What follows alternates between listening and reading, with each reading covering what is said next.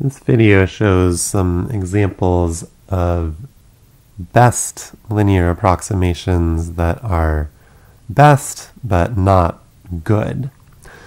So the example here is that the true conditional mean function, or CMF, has this quadratic form x plus x squared. The axes don't really matter, the shape is more important here.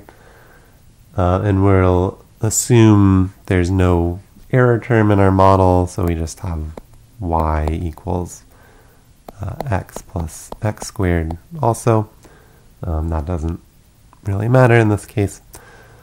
So if we're thinking about a linear projection of y onto 1 and x, so in other words, a straight line, we can see basically whatever straight line we draw, it's not going to look that impressive, right? If we draw that kind of straight line, doesn't look very good.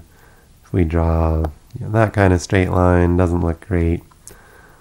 There's no way to get a really nice looking linear approximation of this quadratic function. As a specific example, if x is a standard normal distribution, then the best linear approximation, or the linear projection, turns out to look sort of something like that. Doesn't look particularly good, right? The only other thing I want to point out in this video is that, again, this best linear approximation depends on the distribution of x.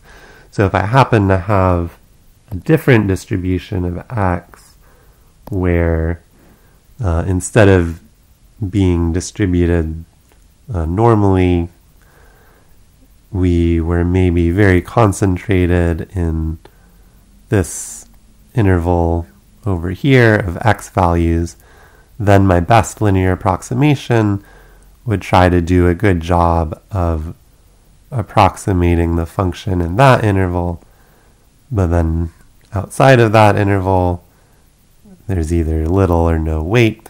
It can get very bad. So depending on the distribution of x, you can get a very different looking linear approximation because it uses that distribution to try to match the parts of the true CMF at the more likely values of x.